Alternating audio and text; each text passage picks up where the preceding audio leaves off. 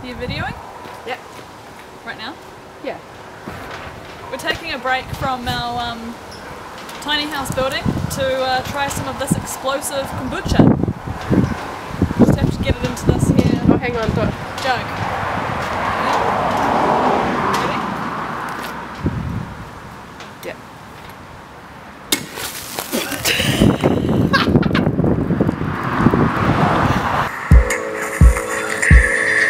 Yeah.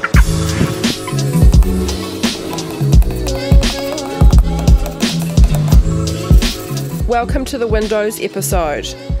It turns out that windows are really expensive, and if I got new ones it would use up half of the entire budget. So me and Rose found a house lot of secondhand wooden windows on Trade Me for 150 bucks.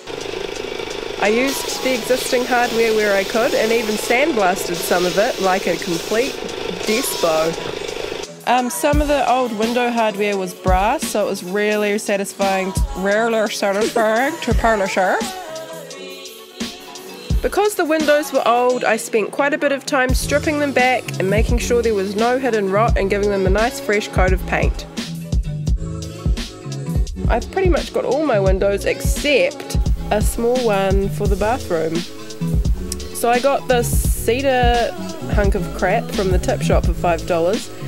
And I just experimented with resizing it. I thought it would be really simple because all the profiles were already cut.